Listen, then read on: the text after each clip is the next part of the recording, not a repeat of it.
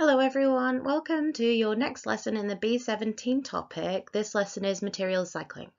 Your objectives for this lesson are to be able to describe the stages of the decay cycle and the water cycle, and explain why materials need to be cycled in a stable community. So the first thing I want you to do is a quick task. Think back to last lesson. What is the difference between a producer and a consumer? Pause the video here, write down the title, date and objectives, and complete the quick task.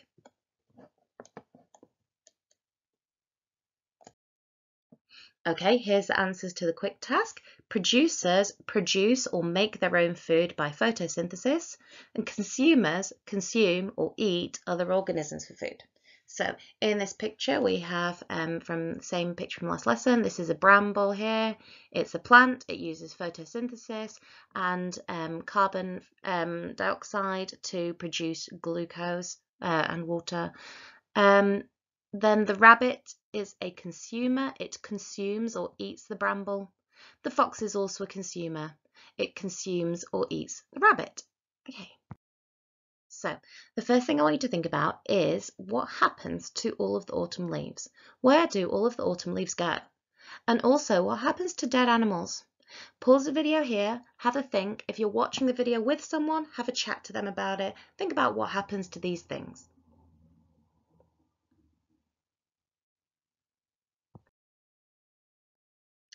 Okay, so on the previous image, you could see that there was an animal decomposing, and the same thing happens to leaf litter. So leaves are basically dead parts of trees.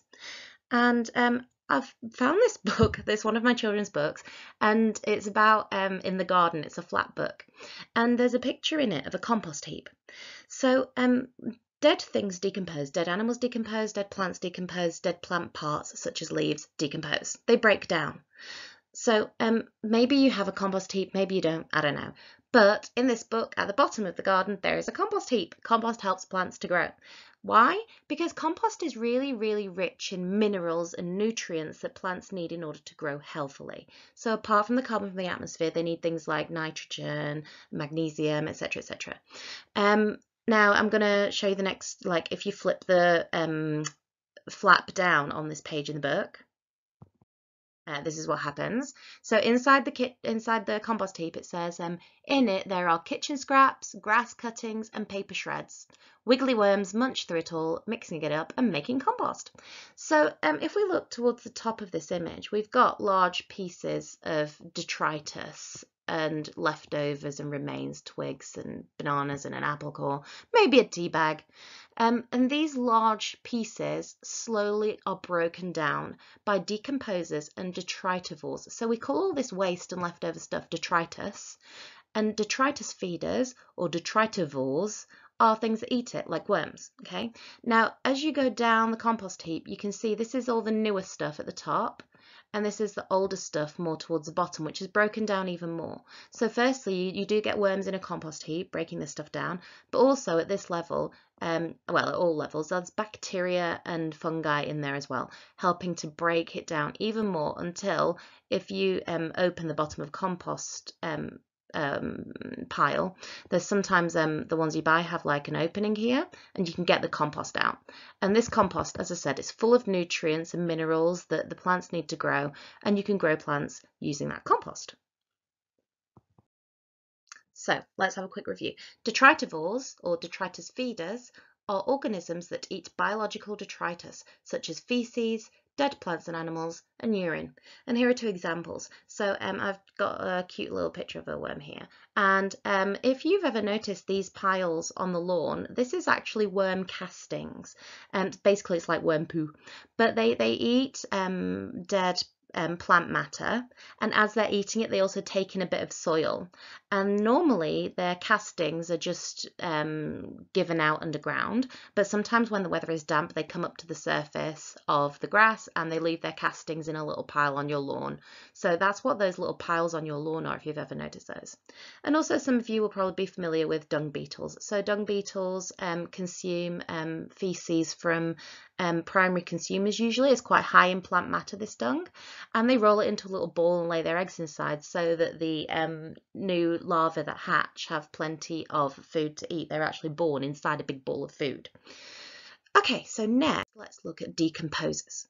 Decomposers are microorganisms that break down or digest everything: dead plants and animals, feces, urine, and dead detritus feeders and their waste. Nutrients are returned to the soil. So these decomposers absorb some of the nutrients, but also some of the nutrients are just left to go into the soil.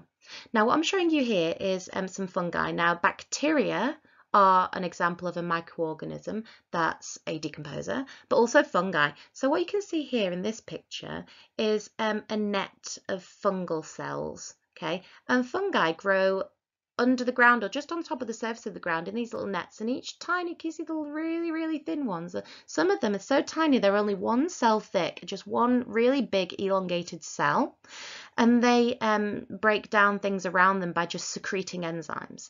And then here we can see the actual fungus, like the mushroom part of it, that's growing on a dead log. So mushrooms are actually just the reproductive part of this fungal network. So that's why we see fungi sometimes. I've not included a picture of bacteria because you can't see bacteria unless it's under a microscope. But as I've said, they also break down dead plants and animals, feces, urine, and dead detritus feeders and their waste. So actually, the worm castings are further broken down by these microorganisms. Right, what I would like you to do, please, is copy this table into your books, write down the name of the organism, and then tick the correct column. So for an earthworm, is it a detritivore or a decomposer? For a maggot, do you think that's a detritivore or a decomposer? So copy the table, fill it in with ticks, and then the answers are on the next slide. So pause the video here.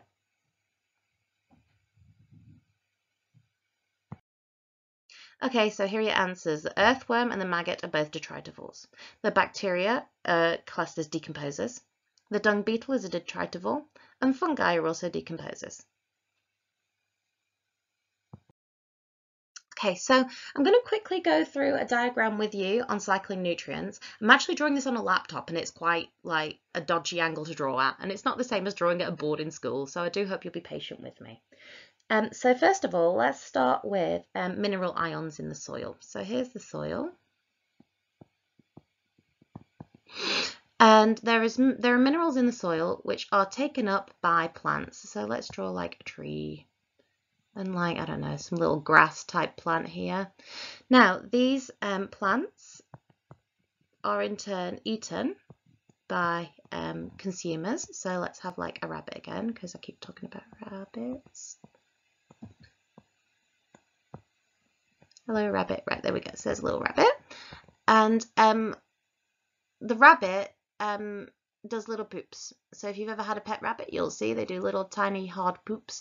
And they're really good for your lawn. If you let your rabbit exercise on the lawn and they do these little poops on the lawn, it's like full of mineral ions and nutrients for the grass to grow again. So what happens is the feces, the urine, and also sadly if Bunny dies,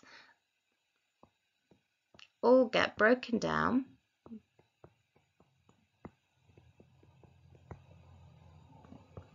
by detritivores and by those microorganisms called decomposers, and the nutrients inside the body of the rabbit, inside the feces, inside the urine, all of those nutrients are broken down and returned to the soil. Now, if those nutrients were not returned to the soil, new plants would not be able to grow because plants need those minerals in order to survive. So as you can see, it's a cycle. And also if plants die, actually, let's include that. When plants die, they are also broken down.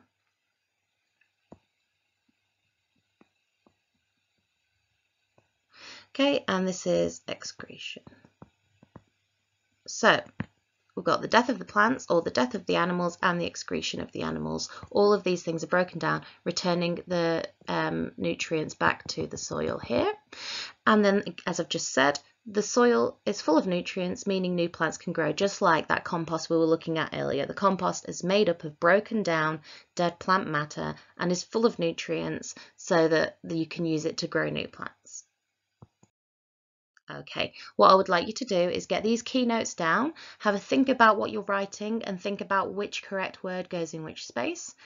Pause the video here and the answers are going to be on the next slide.